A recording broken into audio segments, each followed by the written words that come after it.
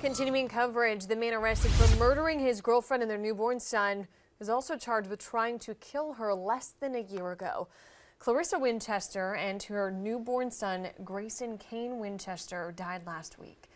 Tyler Wilkins is still behind bars in the Greenville County Jail, but an arrest warrant from last December says Greenville County Sheriff's Office obtained it, and in it, a sworn written statement video of Tyler Wilkins shooting a gun at those victims twice, one of which was shot right at the victim's head, but missing the victim narrowly. The victim in the case is Clarissa Winchester.